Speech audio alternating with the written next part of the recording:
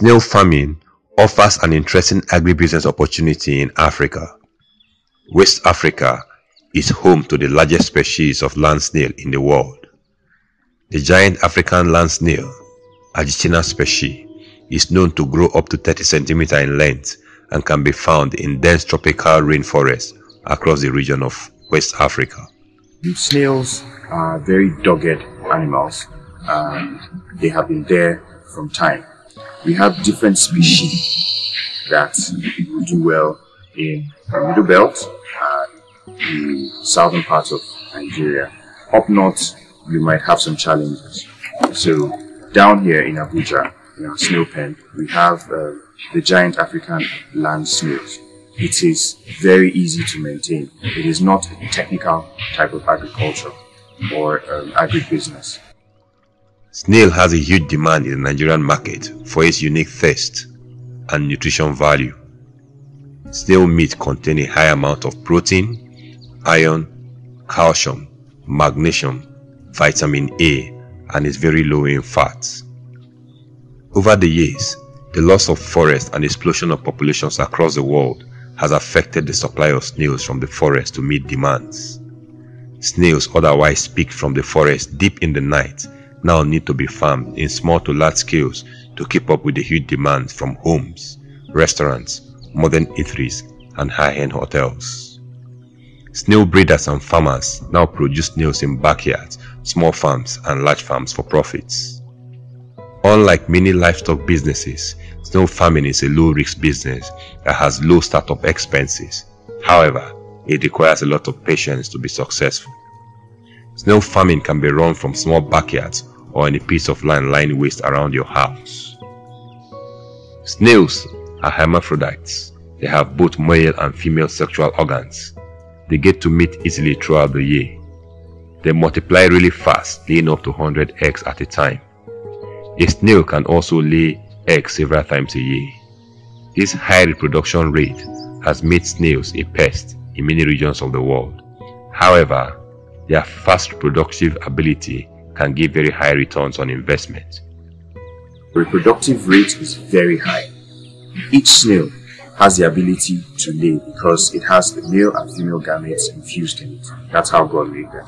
And I asked myself why, and I got the answer over time. The answer simply is because they don't have feet to run away from their predators. So the only way they can stay without being extinct is to multiply in mass. So the average snail, the African land snail, giant land snail, can lay between 50 to 150 eggs in the laying season. So you could do a rough sample and say maybe half of the eggs die and half reach maturity. So you can imagine the way they multiply. Starting a snail farm requires experience and patience. Some important factors to consider include moisturized environment. Snails are very easily dehydrated. Dryness occurs in snails when moisture loss happens, and this can lead to hibernation. Snails require moist conditions with a high relative humidity. The presence of wind increases the rate of moisture loss in snails. It is therefore important to select a location that guarantees moisture for the snails when establishing a farm. For this reason, a mist sprinkler will be preferred to a water dripping system. The presence of trees in a snail house can make a good environment for snail farming, as the trees can act as windbreakers. For starters, the soil should be rich dark loam soil, and you should have vegetation with big leaf or big leaves to create some kind of shade and coolness in the cage. You can use vegetation like dwarf bananas, you can use cocoyam, and you can plant items like water leaf in the cage, even though the snails eat the water leaf. But the other items, the other plants I called, will provide shade for the snails. So with this, you should understand that it is a do-it-yourself business and it is easy to run. Suitable soil. Soil is the main habitat of snail. It is expected that the soil will contain some of the chemical requirements and composition for successful snail breeding. Suitable soil must have enough calcium or be fortified with calcium. This is because The shell of snails are mainly calcium, and this is derived from the soil. The soil should also have the ability to retain enough moisture for the snails to thrive. The soil must neither be acidic, waterlogged, or too dry. A loamy soil with low water holding capacity is perfect for snail farming. You don't have to invest so much on the housing. You can use locally sourced material. You can use bamboo. You can use a couple of blocks and you have your structure. It mustn't be a gigantic structure. For starters, you can start small and see how it goes, then you now get a bigger structure when you now understand the mechanism, the working mechanism. Snailary or snail house. A good snailary will keep the snails productive. There are several kinds of snaileries. It is important that you consider the development stage of the snails. Are the snails newly hatched, young, or mature? Younger snails require comfortable housing that are properly sealed from wind. The housing must be escape-proof. Snails can be constructed with decay-resistant wood. These include a covered box, a constructed cupboard, patch of concrete protected ground like the foundation of a house. Make a concrete pen with soil depth of about 10 inches or dig a trench and cover it with screen or wire all around to prevent the snails from escaping for larger and commercial production. These must be sheltered from the wind. Extensive methods include more elaborate housing like the mini paddock system and free-range housing. Vegetable farms and plantain farms can also be combined with a snail farm to minimize costs. Generally, snails love to stay in cold and dark places. However, the snails must be free from harmful humidity levels. For regulating the temperature, fresh leaves that are regularly wet can be used. Every other insect, reptile, or animal out there would want to come into your snail pen because it is clean, it's conducive, there's food. So while building your snail pen, ensure that it is insect proof, it is rodent proof, and it is safe. Lizards, snakes, rats, chickens, and some other harmful predators. Wire is a great solution for keeping those animals away. You also have to prevent some harmful smaller ones like termites and ants. Small mesh nets are used to prevent the access of flies to your snails. Flies can cause significant loss to your investment if left unchecked. Flies lay eggs in the snails, and when they hatch, they eat up your snails from the inside.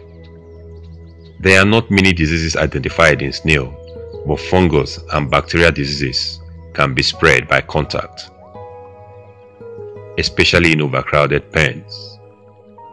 Now, your biggest challenge as a snail farmer will be maybe during the dry season, because snails tend to hibernate during the dry season. Is what they do in the open, but in captivity, when you are rearing them, you do not allow them to hibernate. How do you prevent them from hibernating? By creating a system where you can water them. So you can create a sprinkler system, or you can water them with watering cans, maybe twice daily or once daily, just to keep the place moist, because they require moisture. They thrive best in moist environment. So you discover that over time, during the dry season, if you do not carry out these practices well, if you do not feed well, if you do not keep the place moist, you discover that the snails tend to hibernate. And what is hibernation? That is a period in the snail's life where they feel there is scarcity of food, so they shut down their systems to conserve energy and wait till the environment is favorable. Maybe during the rainy seasons, then they unseal themselves and come out. Breeding. With appropriate housing, environment and soil, it is critical to get quality snails, preferably from a forest or a farm. Your last option should be to purchase from the market because these snails are usually stressed. For the purpose of snail farming, however, only the 3 species of Achatina should be considered. These are Achatina linus, Achatina marginata, and Achatina fulica. These are a genus of medium-sized to very large air-breathing tropical land snails. They are marketable and profitable. Collecting snails from the forest can guarantee an easier adaptability to a new environment when compared to collecting from farms. Collecting snails from the wild is best done in the rainy season. One method involves clearing a piece of land and attracting the snails by placing fruits on the land. Common fruits include watermelon, pawpaw, banana, and pineapple. The snails can then be collected continuously. High-quality breeders of not less than 18 months are obtained from the forest directly and lay much larger eggs. The rainy season is usually the best time to start snail farming. Snails can also be collected by hatching the eggs collected either from farms or the markets. The eggs can be placed in a container with wet sand and cocoyam leaves or buried underneath porous loamy soil. Exposure to air is not good for snail eggs. It is expected that the snail eggs will hatch into baby snails within 21 to 28 days. Water should be sprinkled on the soil every 3 days. 100% hatchability is still a challenge for most farmers. However, 50 to 60% hatchability is good enough. It is important to note that high density population of snails in a pen limits growth. It also affects the laying of eggs. Snails in a densely populated area grow more slowly even when food is abundant. They also have a high mortality rate. These snails become smaller adults and lay fewer clutches of eggs, have fewer eggs per clutch, and the eggs have a lower hatch rate. If the snails are too densely packed, they may not breed at all. The accumulating slime suppresses reproduction. Other disadvantages include high rates of parasitism and ease of transmission of diseases. On the other hand, snails in groups of 100 breed better than when only a few snails are confined together. Perhaps they have more potential mates from which to choose. Dwarfing is quite common in snail farming, and it is attributed mainly to rearing condition. A maximum of about 20 mature snails per square meter is recommended, 40 per square meter for medium size, and 100 for baby smell. If snail pen is large enough, it should be divided into paddocks of no more than 4 by 4 meters to prevent overcrowding and to maintain a regular stocking density. Wire net is ideal for this purpose. Feeding. Feeding is the most important factor in snail farming. Snail can be fed with almost any kind of fruit, leaves, and household waste, as long as it does not contain salt. Popular fruit consumed by snails include pawpaw, tomatoes, mango, watermelon, eggplant, pineapple, cucumber, amongst others. It also consumes vegetables and leaves like cabbage, eggplant leaves, lettuce, okra, and pawpaw leaves. It is also recommended that snails are fed calcium as it helps in growing its shell. Low calcium intake will slow their growth rate and cause the shells to be thinner. The outer leaves of cabbage can be a good source of calcium because it has a higher percentage of calcium when compared to the inner layers. The pens can also be enriched with another cheap but effective calcium source, a broken rock fragment of limestone. Just place them as leaking stones in pens or the habitat where you plan to house your snails. You can easily gather eggshells from your kitchen scraps, grind them into powdered form, and mix with the feed. It's also a good source of calcium that will cost you nothing. Baby snails are fed in a nursery with microorganisms from decaying bananas and vegetables in a soil substrate fortified with calcium. Adult snails can eat harder fruits and other organic materials, including soils. However, younger snails prevent softer and juicier parts of fruit to consume. It is advised that you target fruit markets, nearby gardens, and bushes instead of buying fresh fruits and leaves to reduce feeding costs. You can actually go to the marketplace where these feeds, where lettuce, where you have lettuce being washed and everything. The parts that are not needed are thrown away. You can gather it rinse it up and feed it to your snails, and that's about it. As I said, it's almost no cost. Harvesting. Maturity of snails take between 15 and 24 months. A minimum of 12 months is usually required for mature snails to be harvested. It takes from 18 to 24 months to get an average snail, to get a snail from egg to maturity. Maturity is the big, large table size. Check the brim of the shell. For mature snails, the brim is thicker and harder than other parts of the shell. Do not harvest all your mature snails for the market.